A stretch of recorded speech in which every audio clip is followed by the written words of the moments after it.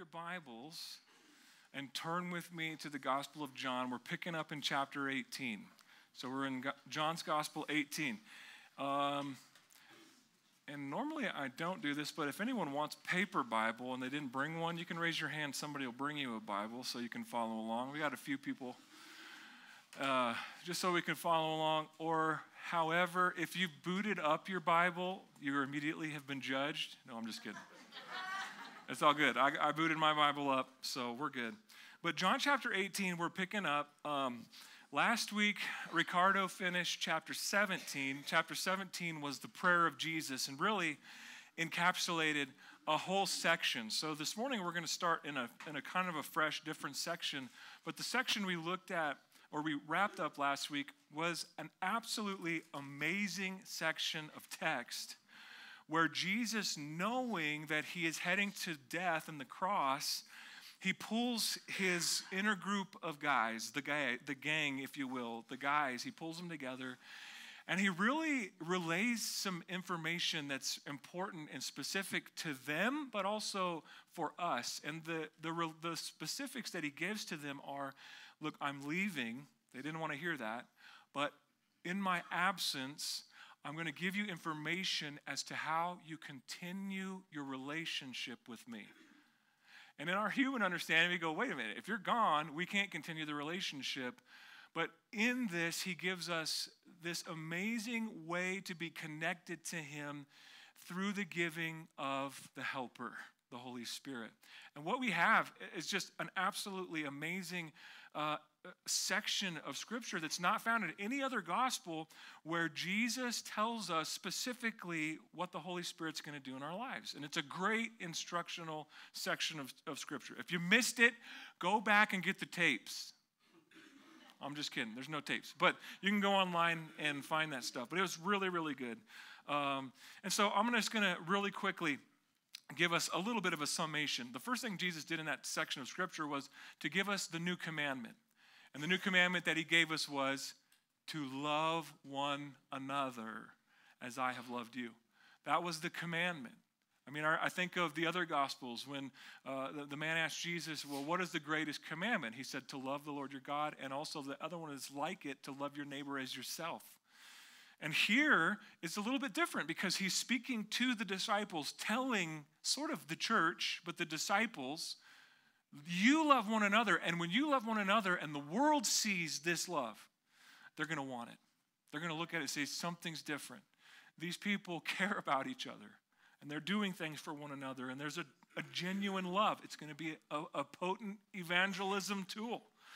And so Jesus gives us that commandment, and throughout the section, he told us that commandment twice in the section, but throughout the whole section, he told us like 4 times, he gave us the layout of how to pray, that we are to pray to the Father, that we are to make request, and that we're to pray in the name of Jesus. He gives us this over and over and over. I think it's because we need to hear it over and over and over so that we can do the right thing in our times of prayer. We're supposed to pray trusting God fully, trusting his love for us.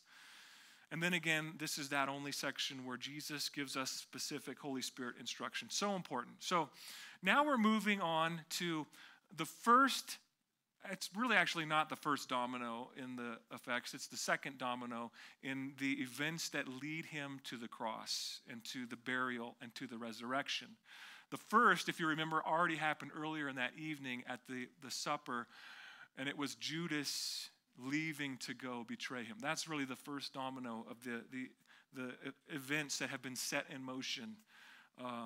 But we're going to pick up with the second one here, and that is Jesus being betrayed in the garden. So we're beginning with a descent, a difficult thing, Jesus heading to the cross. But in and through it, we still see his love and his glory through even heading to the hardest day of his life. So before we dive into verse 1 of chapter 18, let's pray. Lord, Father, we come before you, and we ask that you'd meet us here in your word. And Father, we ask that you would send your helper to make your word come alive to our hearts, that we would be changed, or that we would live different, that we would look different. God, that we would be the hands and feet, that we would be Christ to someone who doesn't know love. Lord, help us to get outside of ourselves, but Lord, help us as we take a bite from your living word this morning. Lord, bless it to us. Lord, amplify it and just let it do that which it is intended to do in our hearts, we ask in Jesus' name. Amen. So chapter 18, verse 1, it says, when Jesus had spoken these words, when he'd finished his prayer in that 5-chapter section of Scripture, he went out with his disciples over the brook Kidron, where there was a garden, which he and his disciples had entered. And Judas, who betrayed him, also knew the place, for Jesus often met with his disciples there. Then Judas, having received a detachment of troops and officers from the chief priests and Pharisees, came there with lanterns, torches, and weapons. So we have, again, this change of scene. Jesus is left from where he's been for the last, well, we would think at least 3 of the chapters. I think it's at the end of chapter 15 that it says that then they rose from that place to go out. But knowing guys and what they were talking about, they probably just stood around and kept talking, and then one of them sat down, and then they all sat back down. I mean, this kind of fellowship that's going on here. Or they could have been making their way through Jerusalem over to this Garden of Gethsemane. Either way, this is where Jesus finally arrives at the garden. They cross the brook Kidron. They go up into what is known as the Mount of Olives, into a garden. So it's going to be basically an olive tree grove, if you will. And so it's not a garden like maybe you would think, like with rows and carrots and radish or whatever. This is a different type of garden, a beautiful place with these olive trees, with just sort of, I picture it on a sunny day, birds and amazing, gorgeous, beautiful place that they visited often. And I'm getting way ahead of myself, so let me back up here just a second. Before they get there, they cross this brook Kidron, and I just want to take a moment to sort of explain a little bit about the brook Kidron. The scene that they're in, the supper that they just had, the table that they just left, was the Passover supper. And at Passover in Israel, there would have been such, I shouldn't say Israel, in Jerusalem, there would have been such an influx of people from all over Israel, even from outside of Israel, who were Jewish, coming to celebrate the Passover. It would have been just jam-packed full of people. In fact, Josephus, the Jewish historian, said that at any given Passover, there could be upwards of 200,000 sheep sacrificed. And it took more than one day. It was a multiple day event of these offerings. And so the brook Kidron was down in a valley off of the Temple Mount. And so the blood of the lambs would flow down this hill and hit the brook Kidron and would flow down to where Jesus was crossing. And the name Kidron actually means shady or dark. It could have been shady or dark because of the blood that would have entered.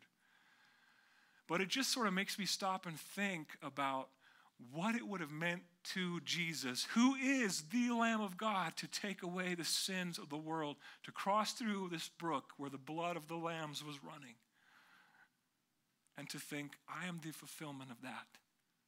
That was a picture pointing to Jesus, the one who would come.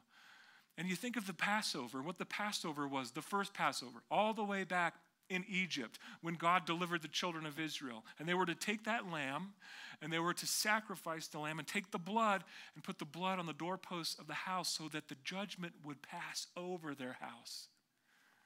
This is what Jesus came to do, to save us from our sin, to save us from ourselves. So often I say, and it's just sort of my favorite little phrase, that he came to save me from myself and the sin that would separate me from him. And here, as he's crossing over, there's sort of an irony as he crosses the brook Kidron and heads up into the garden. But he went into the garden. Now, John doesn't tell us in the text which garden it is. The title of my little passage here says the Garden of Gethsemane. But Matthew and Mark both tell us it's the Garden of Gethsemane. John does tell us, though, in verse 2 that it was a place that they visited often. This was sort of a normal, familiar place that Jesus would take his disciples. Now, there's kind of some different thoughts. There's a couple of commentaries I went through that said that some of these gardens on this hill were privately owned gardens. And so someone who had maybe encountered Jesus, maybe given their life to Jesus, we're not sure, but someone gave permission for them to go into this garden and it to be sort of a sanctuary to hang out. So again, I go back to the beauty of this place. And a place that they went to often, probably almost every time they ended up in Jerusalem. Remember, most of Jesus' ministry was in the area of Galilee up north, around the Sea of Galilee. But whenever he would make his way to Jerusalem, this was a place that he often would visit with his disciples to hang out. It was a special place to all of them. But I would say more so specifically to Jesus. A place where they could pull alone, pull away from all the crowds that were pressing in. And I'm sure their time that was spent there was sweet, as I'm sure Jesus would teach them and hang out with them. I mean, picture this, hanging out with God in a garden. Doesn't that sound great? And you know what it harkens back to is what it was in the beginning. When God walked in the cool of the day with Adam and Eve. And here we have Jesus, God, hanging out with his disciples in the garden. I want to go. I want to hang with Jesus in the garden. What a special thing this would have been, just enjoying Jesus, probably watching him pray, hearing his prayers, hanging out with God in his creation. So a couple of things about this garden. Number one is it was a place that Jesus went, that Judas thought he probably would go to. But it was a place that Jesus went to when he was facing the most difficult thing he would ever face in his life. So that thought in itself brings a question to mind.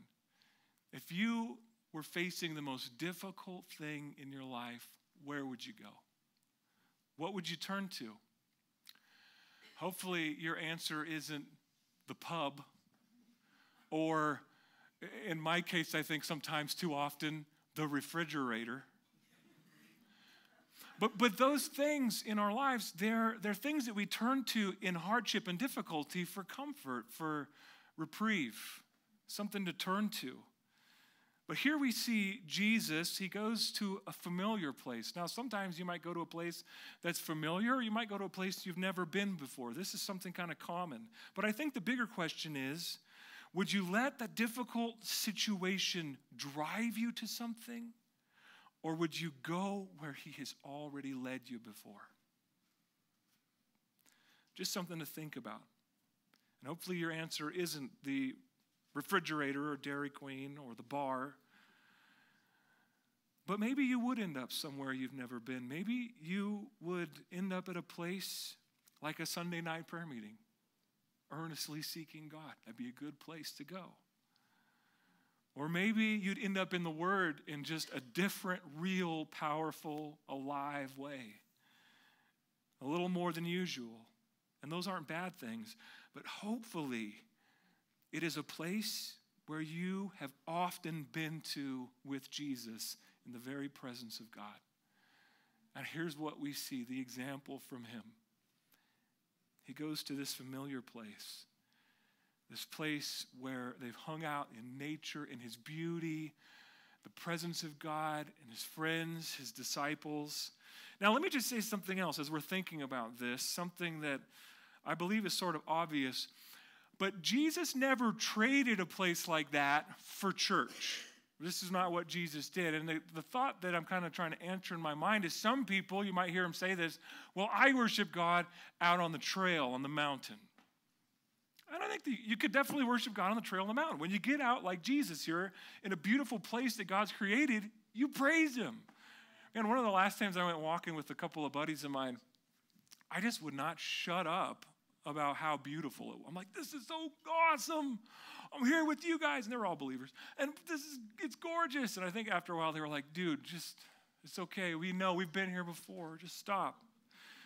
But it's an awesome thing. Or you hear people say, well, I worship God out on the lake. And you can definitely worship God on the lake. Or you could say, I worship God out on the golf course. Or you fill in the blank. But the point that I'm getting to is Jesus never traded those things in. He did both of them. It was his custom. From the Gospel of Mark, we see it was his custom, his tradition to go to synagogue. And synagogue was just the equivalent pre-church of the people of God gathering together weekly, every Saturday. Jesus did not forsake meeting together with God's people to worship. It was what he did.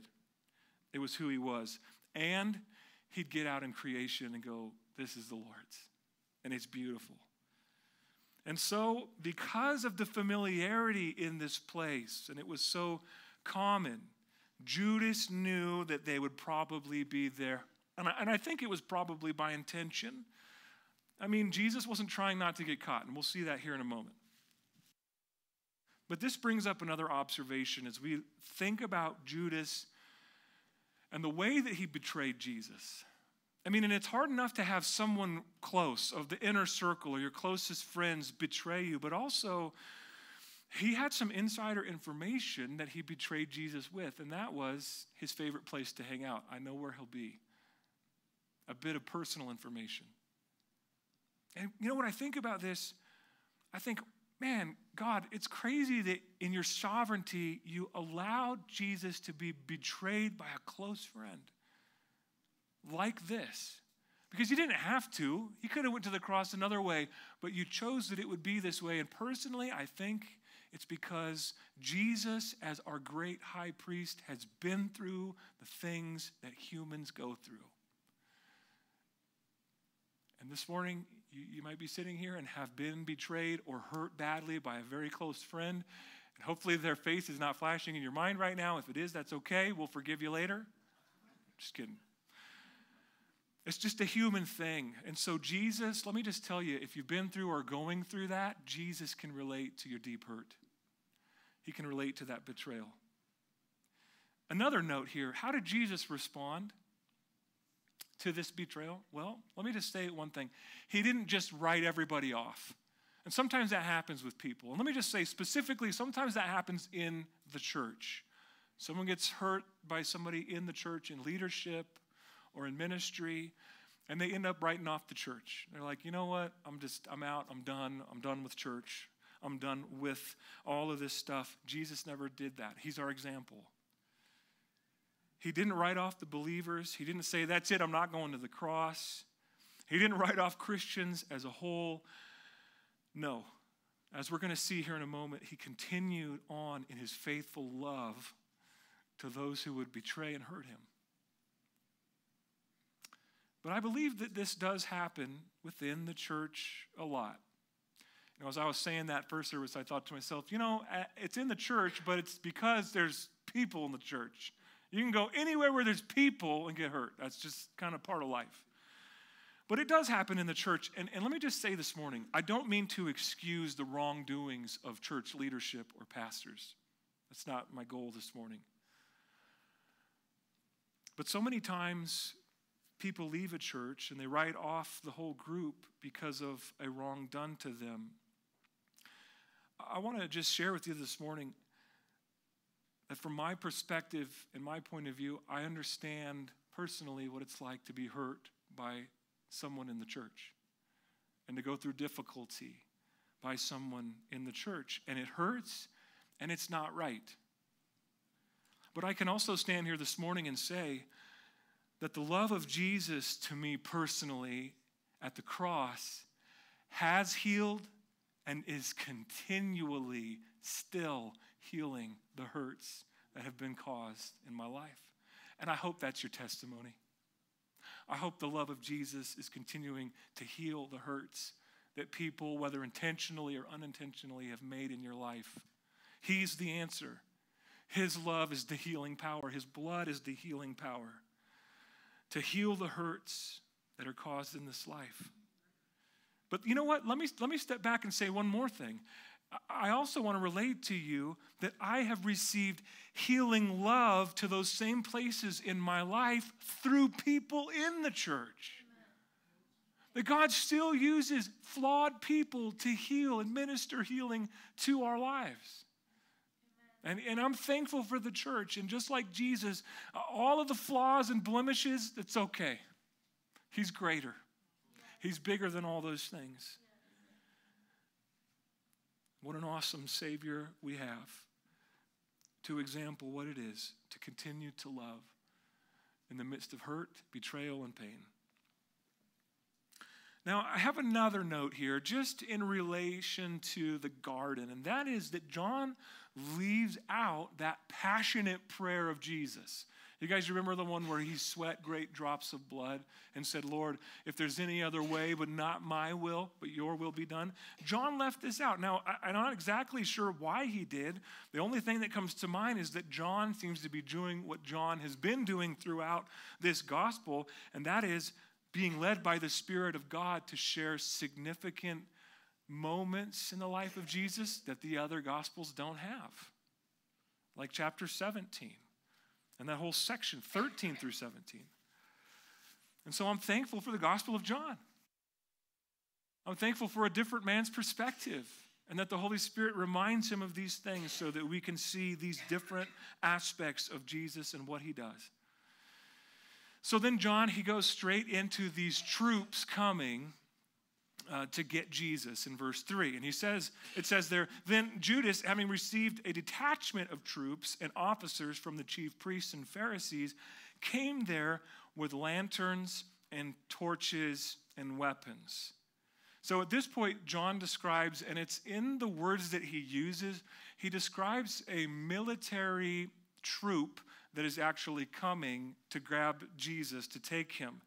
So it's a military group. It's like I don't know exactly what you would call it, but it's not just what you would picture reading it, like an angry mob of people with pitchforks and torches. That's not what the scene is. It's a lot more organized than that. The word that John uses for this detachment of troops, it means a military cohort, the 10th part of a legion. And a legion was 6,000 men. So we're talking about probably 600 men, Roman troops, Roman soldiers, armed and coming behind Judas to the garden. When I think about that, I think, man, that's a lot of troops for 12 guys, right? Judas left, there's 11 and Jesus, right? So we got 600 troops, probably. Now, there are some other commentaries that think that's too much. They say, no, I think it's probably more like 200 troops. Still, if it was 200 troops, that's 17 soldiers per individual. That's kind of overkill. If it was 600 troops, it's 50 soldiers per individual. So it's interesting. But we have listed here, we got the officers also, aside from the Roman troops, we got the officers from the chief priests and the Pharisees. And this would have been the temple guard. So we got this crew of we don't know how many, I'm thinking 20 to 50 temple guards coming out. And then we don't know how many Pharisees or chief priests or priests that all came out to see this. It doesn't say that they came out. It says that their guards came out. We're going to find out a little bit later that one of their servants is involved.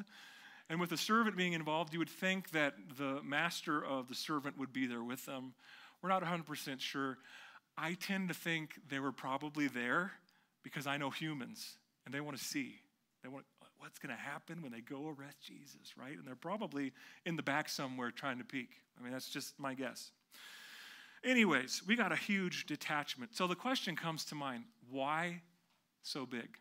Why such a huge detachment of troops? And there's two thoughts behind this. The first one is from the Roman mindset. Again, going back to that the feast of Passover was happening right now, and the amount of people in the town, it does not even compare to Memorial Day weekend in Payson, right? You guys know Memorial Day weekend in Payson. You're just like, oh, great, I'm not going to be able to go anywhere. Stock up, right? Stay home. Don't go out in the streets. There's crazy people. But here we're talking not just doubled or tripled. I mean, the amount of people that came here to offer those over 200,000 sheep, it was packed with people. And because of it also being a celebration of their new year, anytime a bunch of Jews got together in occupied Roman territory, the Romans were on defense. They were on guard. They were looking for an uprising of zealot Jews to say, it's time to overthrow Rome. And so because of this thinking and because of Jesus sort of leading a little band of people, They could have been on guard, and so bringing this big troop. And the second thought is the Jewish thought, the Jewish leaders. And the thought behind the Jewish leaders, the Romans didn't really personally know Jesus. Some of them probably did. But the Jews did, because Jesus was making a stir in the Jewish community through his healings, through his miracles, through his calming of the waves and the wind, through raising of Lazarus from the grave. All of the things that Jesus was doing. Now, if you were going to arrest this kind of power, do you think you'd be like, maybe you should take a couple more troops? Just saying. I don't know exactly what Jesus is capable of. I know what he's capable of for the good, and the possibilities are endless. But if we go to arrest him, I don't know what he's going to do. I don't know what's going to happen. Bring some more troops. All right, so here's kind of the mindset. And so they're out there, they're led by Judas. Verse 4, Jesus, therefore, knowing all the things that would come upon him, went forward and said to them, whom are you seeking? And they answered, Jesus of Nazareth. And then Jesus said to them, I am he. And Judas, who betrayed him, also stood with them. Now when he said to them, I am he, they drew back and fell to the ground. So a few things here as we look at this section. One of the things that strikes me right off the bat is these guys coming to find Jesus in this garden. They didn't have to even call for him or ask him. As soon as they showed up, and you could just picture a flood of guys coming into this tree orchard, a flood of people coming in. As soon as they showed up, Jesus stepped out in front and said, who are you looking for? In other words, the first thing I see is Jesus protecting the people that are with him. I see him stepping out. I see him being just brazen, brave. He knew he was going to the cross. He knew this was the way, and he stepped right into it. I mean, it's that verse that talks about his face was set like flint. He became rigid in what he was going to do, and he knew he was going to do it. Also, this time, during the Passover season, it's usually really close to a full moon. So visibility late at night, in the middle of the night like this was, it would have been pretty high. But because he was in this orchard, and there were some caves in the area, I think that's really why they brought lanterns and torches. They were thinking they were going to have to find these guys hiding. And they didn't have to. Jesus stepped out. So everyone there knows who he is. And he says out to them, he steps out to them. I'm sorry, I said that wrong. Not everyone there knew who he was, but let's just look at this. He steps out, he says to them, who are you seeking? And their response isn't, you, Jesus. Meaning, I think that the guys that are asking this are probably just the Roman overseers of the troop. They don't know him personally. I guarantee you there were some people there, Judas, a few of the priests, that knew exactly which one he was and were probably standing behind the Roman troops watching this go down, right? So they ask him who he is, and Jesus, Jesus asks who it is they're looking for. Here, they respond, Jesus of Nazareth. And what did Jesus say? He said to them, I am he. And it says there in the text, everyone after he said that, everyone there drew back and fell to the ground. So before we look at the act of them falling down itself, we have to look at what Jesus said. And in your Bible, the word he in your Bible should be in italics, which means something specific. It simply means that it was added by the translators to try to give us greater understanding as to who was speaking, that it was Jesus. And so what we see here, though, and they would do this often. Whenever you see a word that's in italics, it's to help understanding. It's done by the people that were translating, whether they were translating from Greek into German or Greek into English. They would put little helps in there.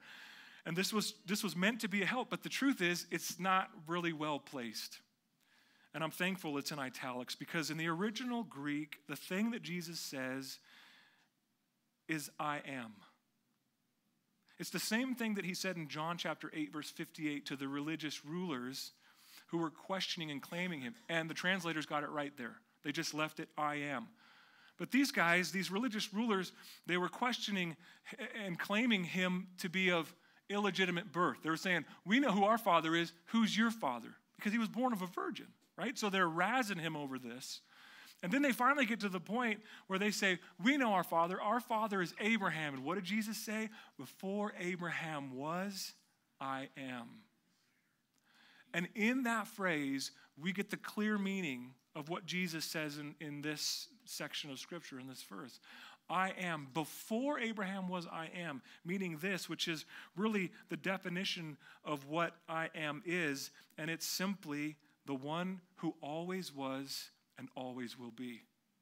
I'm the constant one.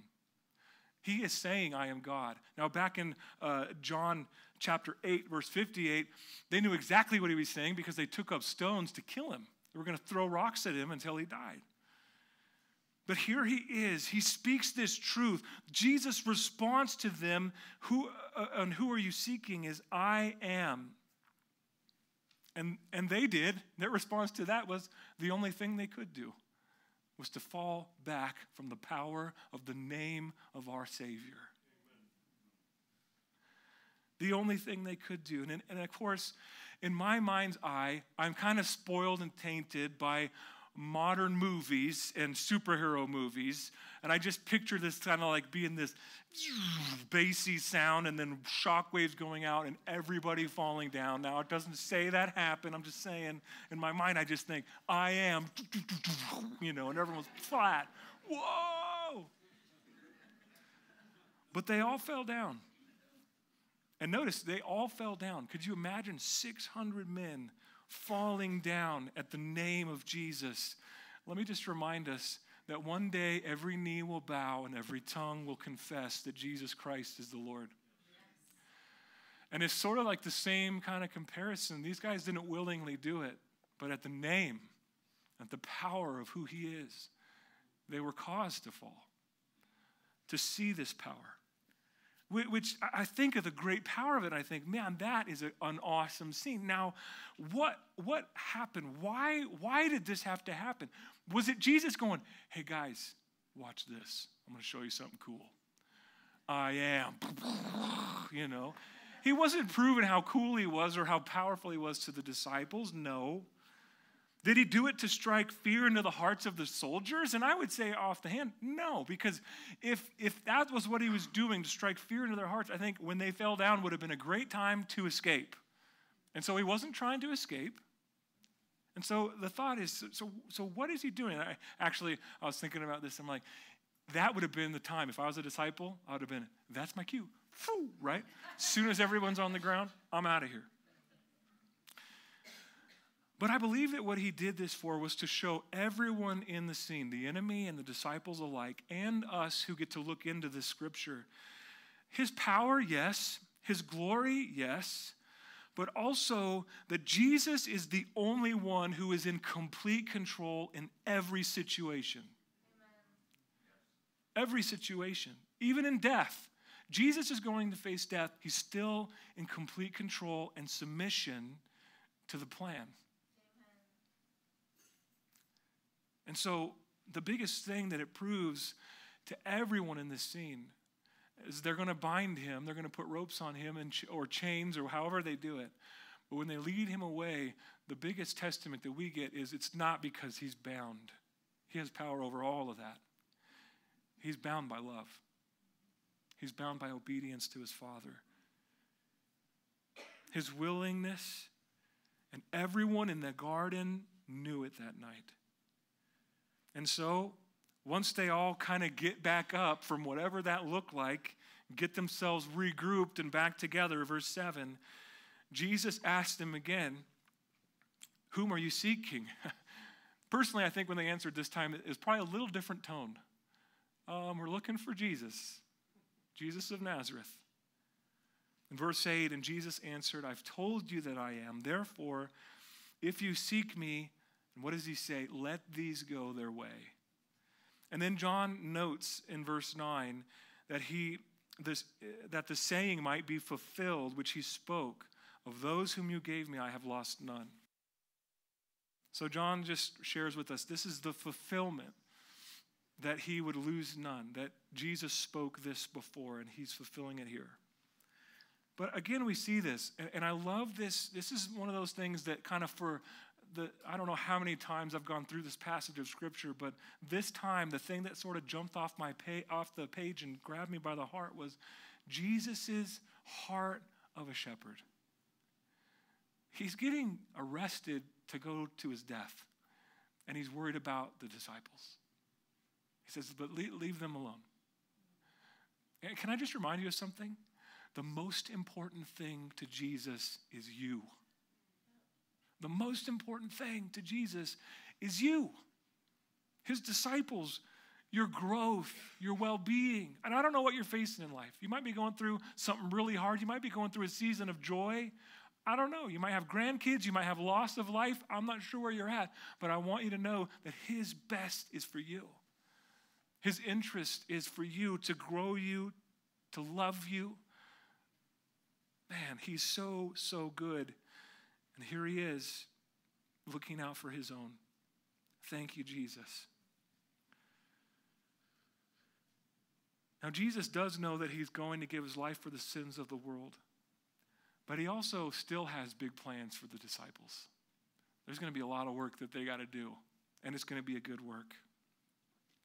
So before Jesus is led away captive from the garden, he has to clean up one more mess. He's got one more miracle to do. So let's check it out. Verse 10. Then Simon Peter, having a sword, drew it and struck the high priest's servant and cut off his right ear. And the servant's name was Malchus. So Jesus said to Peter, put your sword into the sheath. Shall I not drink the cup which my Father has given me? Now, I think my inflection was wrong. Personally, in verse 11, I think Jesus just said, put your sword into the sheath. Shall I not drink the cup that my Father has given me? Peter, this is all part of the plan. Put the sword away. But, I mean, still, I have to say here in this moment, Peter is fulfilling what he told Jesus earlier. Remember, Jesus said, you're going to all scatter. And Peter said, no, not me. These guys might, but I won't leave you. In fact, I would die for you. And so here we have this little moment where Peter, it's still one of those oy vey moments for Peter. What are you doing? But at the same time, we see his heart to fulfill what he said. Because in the face of 600 troops, Peter pulls a sword out. And did he put his life in danger? 100%, absolutely. But then at the same time, I'm still looking at what Peter did and wondering, wait a second. It's not quite as brave as it seems, because who did he attack? Did he go after the Roman troop leader? No. Did he go barreling into the soldiers? He didn't. He actually attacked a servant. And in my mind, I think, now wait a minute. Did the servant have armor? I don't know. I would probably say no. I don't think he did. Did he have a sword? I doubt it. So why would Peter attack him? I personally, this is just my speculation. I think because in the heat of the moment, the adrenaline rising up, he knew he was going to attack somebody, the closest one to him. He went for it. And that's just my speculation. Now, I did go in and check out the word servant. And this is not like the chief priest's bodyguard, right? Because some of those guys would have that. They'd have like the Secret Service guys around the important people. When you look at the word servant, there's no inclination that that's the case. It's just a guy helping him do his daily tasks. And so here Peter attacks the servant. I don't know if he was a scrawny little guy. In my mind, he is. I just kind of thank God that he missed what he was aiming for. Obviously, he was trying to kill him, right? He wasn't trying to harvest ears. He was trying to kill the guy. He missed, and he hit the ear. Although, I would have to say, the other Gospels reveal to us that Jesus picked the ear up, dusted it off, and put it back on and healed the man. I would have to say it would have been quite the miracle if he chopped his head off and Jesus had to pick that, right? Rolling down the hill. Hey, stop that thing. I got to put it back on. But here he is. So there's a couple of questions. Why did he pick the servant? We don't know. How did he cut off his right ear? We just, in commentaries, love to talk about this. Well, he was probably right-handed. So how do you cut off his right ear? He was probably walking away from Peter, and Peter swung and chopped the right ear off. And that's all, I don't know. That's just people trying to figure out what happened. You know, when a sword comes out and it's life or death, things go down different than you would think. That's for sure. But as we look at this, another note here, this record, it is in all of the Gospels. Luke is the one that speaks of Jesus picking up the man's ear and putting it back on and healing him. But this is the only gospel that mentions who it was that chopped off Malchus's ear. John's the only one bold enough to say it was Pete, right? I just want to let you guys know. Now, there's a couple of thoughts behind as to why. And it kind of seems like John and Peter kind of razz each other a little bit. It does seem like that happens. We know that later on at the resurrection, when Peter and John run to the tomb to see it empty, John has to just throw it in there, and I beat him. I'm faster, right? I'm faster than Pete. And so it's just one of those things. But also, this gospel was written by John at the end of John's life. And John, church history says, lived to be about 90 years old, which was very, very old. I mean, the average lifespan at that day and age was like late 30s, early 40s. And so John is very old, and Peter has already been martyred at this time for his faith. And Paul and John includes. It's just something interesting to think about, to ponder. But another interesting note here is how John names Malchus, the servant. And I have to just stop and think, he didn't have to. He could have just said the servant of the priest or the chief priest. But he named him by name, and it gets me thinking, was there somebody in mind as John's writing and penning this gospel and knowing that he's sending it to the churches? Is there a church where a guy with a healed ear maybe is sitting in the pew? And he's writing it thinking, and maybe John even knows him personally. I don't know. And I don't know if Malchus is saved or not. All I know is if some rabbi who was supposed to be the Messiah picked my ear up and stuck it back on my head, that would be a life-changing event. I would have a whole lot of pondering of who this man is and what he came to do. And I'd be looking at what he said. Maybe Malchus read this scripture. I don't know. Something to think of. Personally, between you and me, I think we're going to see Malchus in heaven. And one more thing. It's interesting, but Peter here, Jesus really, I believe, saved Peter's life. Because if there was evidence, if Malchus walked into the court with an ear in his hand, Peter would have been in big trouble. I think he would have died. He would have lost his life for what he did. But Jesus cleans up the mess.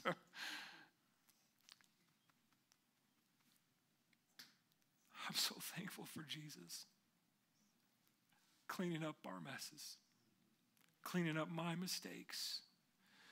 And we see here that Peter does something here that really doesn't need to happen. Peter decides he's going to defend Jesus.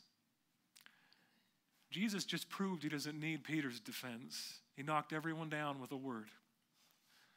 But here we see this problem that we often run into when we in our own strength and in our own understanding try to defend God. Jesus doesn't need our defense. He's got it under control on his own. And when I think of Peter whacking this guy's ear off with the sword, I actually think of the sword of the Spirit, which is what? It's the Word. It's the Bible. And how many times we get to swinging that sword of the Spirit around, making a mess that Jesus has to clean up. And usually it's because of our own pride. May we be those who love. But thank you, Jesus, for picking up our mess. And so, we move on to verse 12, and we're finishing up. We're gonna wrap up these last couple of sections here before we close this morning. Verse 12, then the detachment of troops and the captain of the officers of the Jews arrested Jesus, and they bound him, and they led him away to Annas first, for he was the father-in-law of Caiaphas, who was the high priest that year. And it was Caiaphas who advised the Jews just a few chapters back that it was expedient that one man would die for the people. So John throws this in here. Remember, it's the same guy who is the high priest, and because he's the high priest, he unintentionally prophesied that it was God's plan that one man would die for everyone. And so he just lets us know this is the same guy. Now, this is the beginning of the kangaroo court, and we're not going to dive into it, but we are going to look at some of it next week. I'm just going to mention a few brief things. This court was unlawful for quite a few reasons. But for now, just let us know that according to Jewish law, they could only hold court in the synagogue. And they just took this prisoner to the house of the high priest. They're holding a court, a hearing, in the high priest's home. That was illegal, according to their own law. Second thing is, they could only hold court with all of the Sanhedrin leadership present. And the Sanhedrin leadership was big. They did not have them all present in the middle of the night, this night. So there's the law number 2 that they broke. And third, it couldn't happen in the middle of the night. It was to happen during the day when anyone could come hear the hearing in public. So this is what we see here from this little section, is that these guys, they really have no regard to honoring the law. They have an agenda to take Jesus out. And so they bind him and they lead him away to Annas' house. Now Annas used to be the high priest, and he's actually in control of all of the things that are going on. Caiaphas was his son-in-law. And history tells us that after Annas, he had 2 sons that were high priests. And then now, at this point in history, Caiaphas, his son-in-law, his daughter's husband, is the high priest. And he's really the guy behind pulling all the strings. In fact, when Jesus was in the temple court and he overturned the tables of the money changers and said, "My house shall not be a den of thieves," right? When he did that whole scene, the pocketbook that he was hurting was Annas' pocketbook. He was in control of all of these things. So that's why they took him to Annas first and then Caiaphas later. So with that information, let's move on to the last little section we're going to look at as we wrap it up this morning. And that's verse 15. And Simon Peter followed Jesus, and so did another disciple. That's kind of John's way of saying, I was there. And now that disciple was known to the high priest. So John's saying the high priest knew him and went with Jesus into the courtyard of the high priest. But Peter stood at the door outside. Then the other disciple, who was known to the high priest, went out and spoke to her who kept the door and brought Peter in. Then the servant girl who kept the door said to Peter, "You are not also one of this man's disciples, are you?" And he said to her, "I am not." Now the servants and officers who had made a fire of coals stood there, for it was cold, and they warmed themselves, and Peter stood with them and warmed himself. A couple of things here. The first is just some information that John wants to give, and it seems that John was the other disciple following with Peter, following Jesus, that the rest of the guys at that point, when Jesus was arrested, they did scatter. They scattered like sheep without a shepherd, like Jesus told them that they would. So Peter and John are these two that follow Jesus into enemy territory. And at first, Peter couldn't get in. For some reason, the servants of the high priest knew John, and they let him right in, and then they stopped Peter. We don't really get information as to why. Again, scholars like to speculate about what it was. Was he related to someone in some way? Or the kind of the one that I like is his dad owned a fishing business and had a fleet of fishing boats. There we go.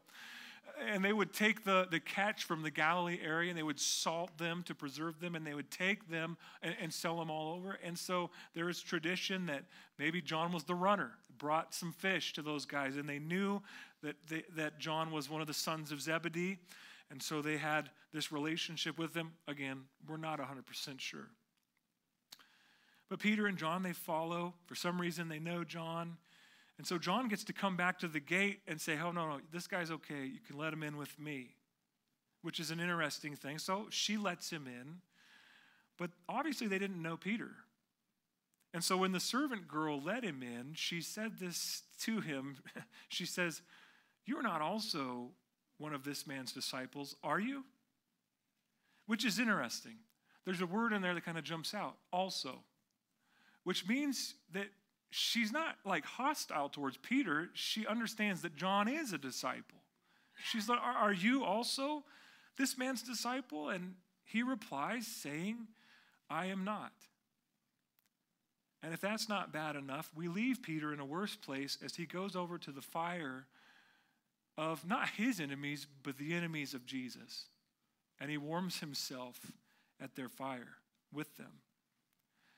So as we wrap it up this morning, I want to take just a moment to look at how Peter denies Jesus.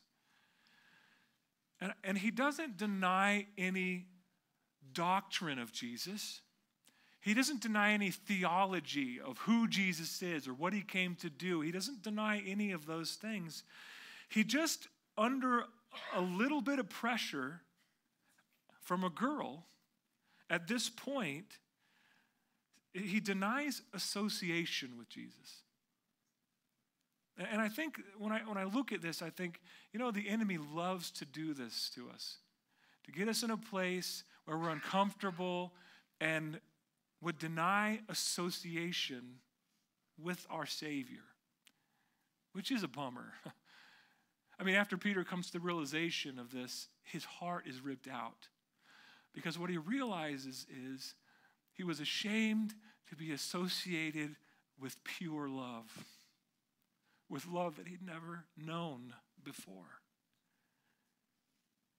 But this seems to be just a lapse of faith, a bump in the road with Peter. Also, I mean, we're going to look at this in more depth next time, but he's in a completely different mindset.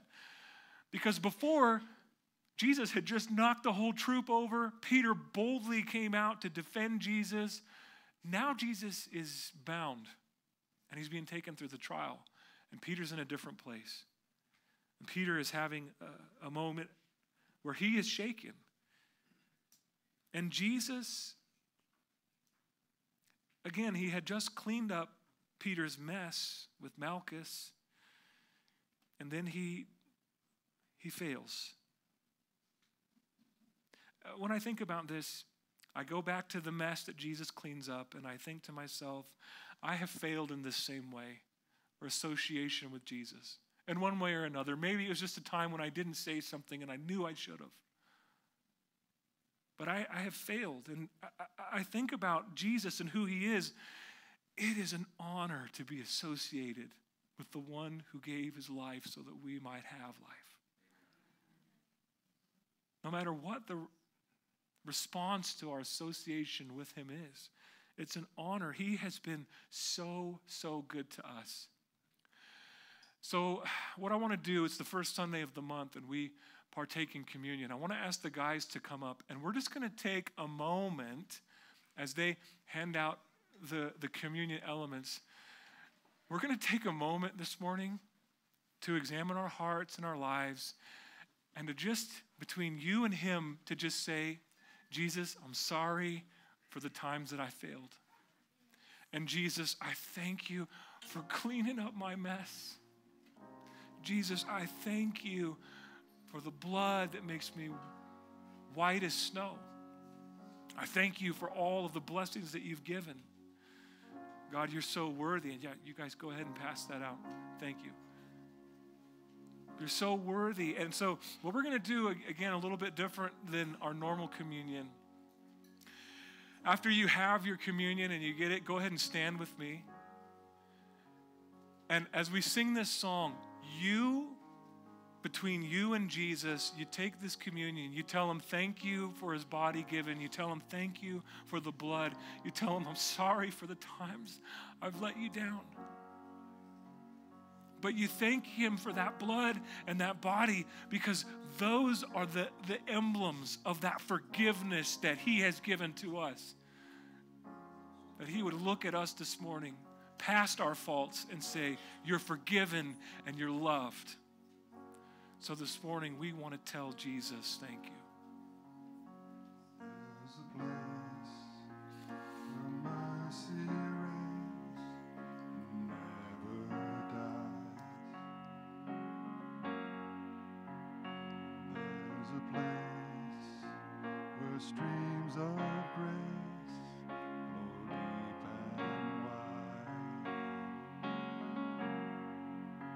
For all the love I've ever found comes like a flood, comes flowing down.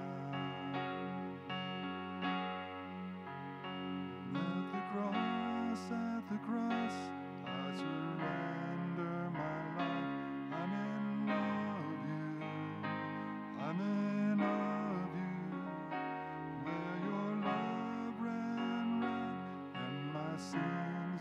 washed white. I owe all to you. I owe all to you, Jesus.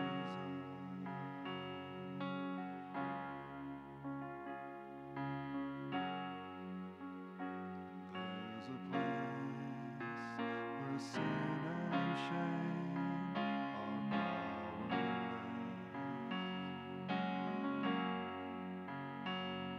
where my heart has peace with God and forgiveness, where all the love I've ever found comes like a flood, comes flowing down. At the cross, I surrender my life. I'm in awe of you. I'm in awe of you. Where your love ran red and my sins washed white. I owe all to you.